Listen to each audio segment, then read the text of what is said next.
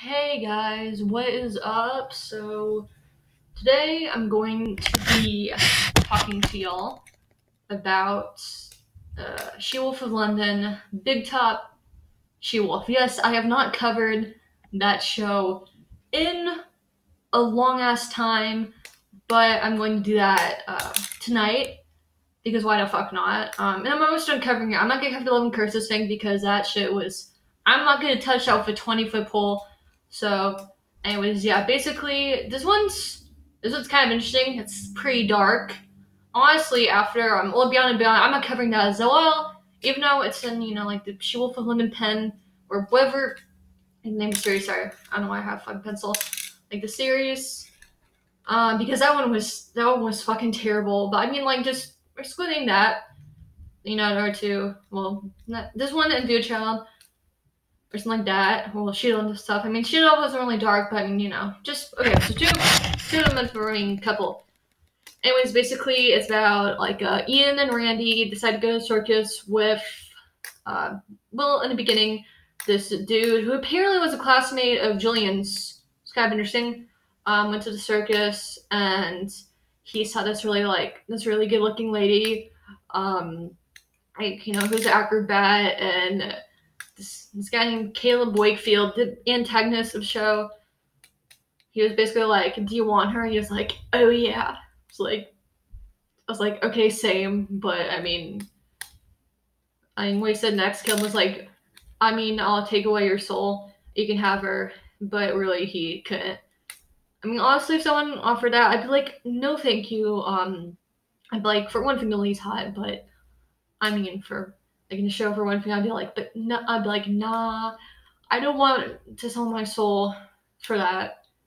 For like when I really know, and plus feelings wouldn't be mutual. So I wouldn't even want to I wouldn't want to touch that.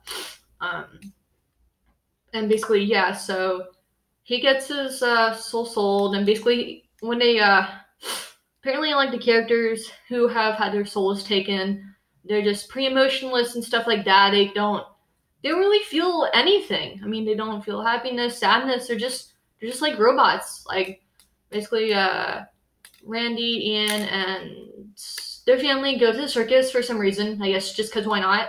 Family outing, yay!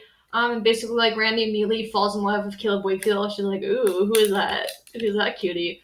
I mean, he's good looking, but, I mean, is he hot? No, I wouldn't say that Caleb Wakefield is hot. He's cute, but he's not hot. He kind of has, like, this creepy thing about him. Anyways, basically, she falls for him, and, like, Ian, of course, is really jealous. He's like, aw, shit, not this again. I mean, I feel like I had to compete with Charlie Bodine, and now I'm competing with another guy.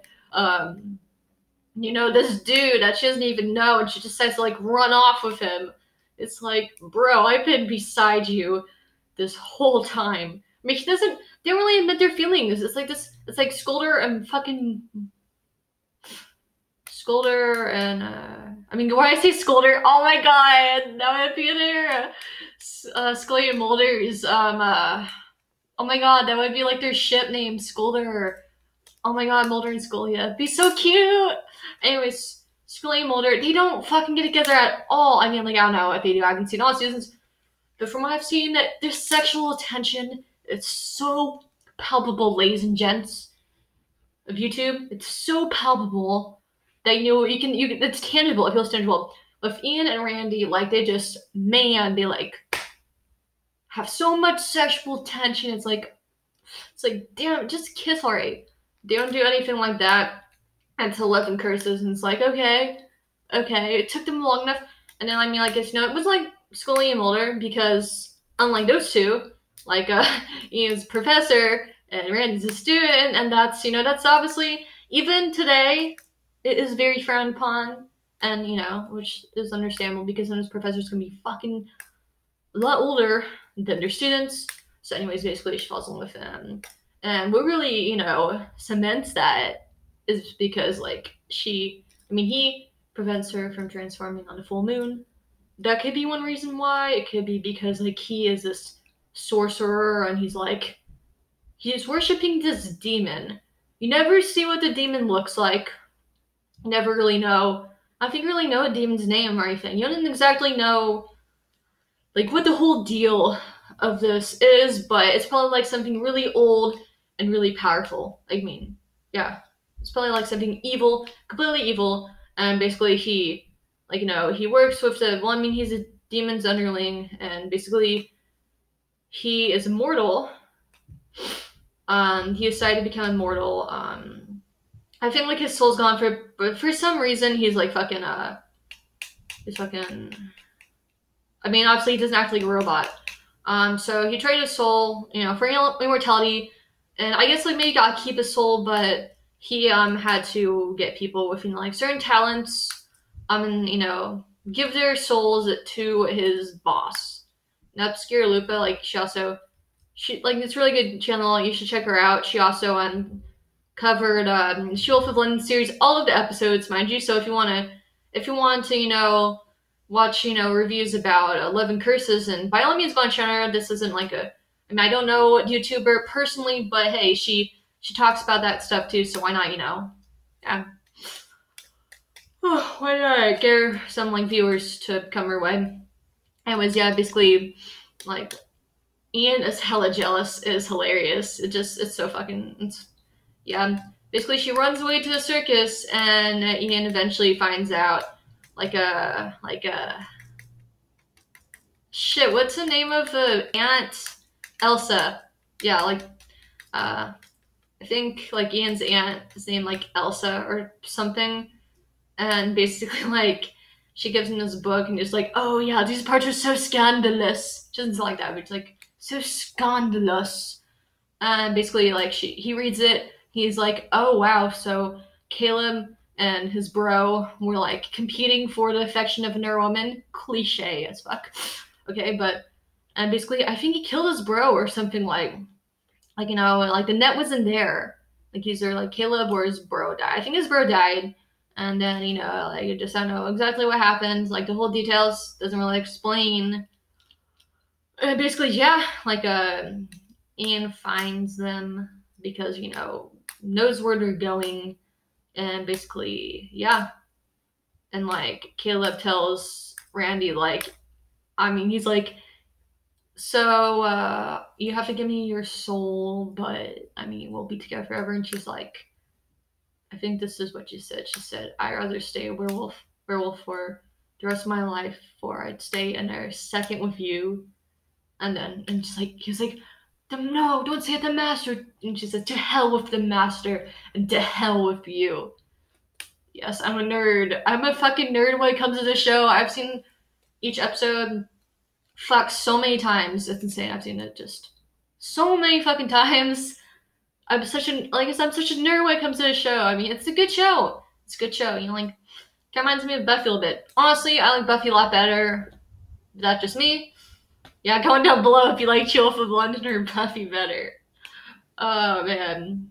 For some of you, I'm guessing it might be a hard question if you grew up on the show. I mean, I didn't grow up on the show, but I was like, I somehow discovered it in high school. I was like, okay, the show looks interesting. I was like, all right, this is cool. I'm down with watching this. Anyways, yeah, basically like Ian gets his ass knocked out, and he gets like tied to this, like a kind of wheel or something. Then like person like gets like knives from their belt, and then like throws it at the wheel and like almost fucking hits the person. And it's like, oh god, one of these days she's gonna fuck up, really. And basically, yeah, like he almost gets killed, but then Randy, who's a werewolf because she ran away, and because she wasn't near him, it was the full moon or something. I don't know if the whole thing took place in the span of a month. I don't know, but yeah, she basically saved Ian. Like I don't know if she was aware what she was doing, but she pushed the wheel, she tipped the huge ass wheel over, and then she actually scared he's scared of people who've gotten their souls taken. She actually fucking scared the life back into them. It was like kind of funny. Like Scuba was like, hey, you're not devoid of emotions because their souls got taken after all. It's a miracle. Their souls got scared back into them. And basically, yeah, like Caleb tries killing Randy, and he tries saving her. Eventually he's able to push him into electric chair, and then Caleb Wakefield gets electrocuted in this chair that looks like what they used back then on death row for inmates. I think California was one of the states. I think they, back then, a little fun fact, I guess not fun fact, fucked up fact. Basically, I think California was one of I think for a long time, the way they execute people on death row was via the electric chair. But now it's up to lethal injection, which apparently I read somewhere that it's fucking interesting how much long this video is going. It's fucking painful and stuff. But anyways, yeah, that basically, yeah, he gets electrocuted and he vanishes into thin air. It's what the fuck? Okay, is it because he's immortal? And it just, I don't know. They didn't really explain why he vanishes and leaves his hat behind, but everything else just fucking gone. And basically, yeah, that's the gist of it. I hope you guys liked this video. If you did, give it a big old thumbs up. If you didn't, give a big old thumbs down. Should subscribe. I usually post on Mondays and Fridays. So, by that logic, I'll see you guys on Friday. Bye. Peace out. Whoa. Oh my god.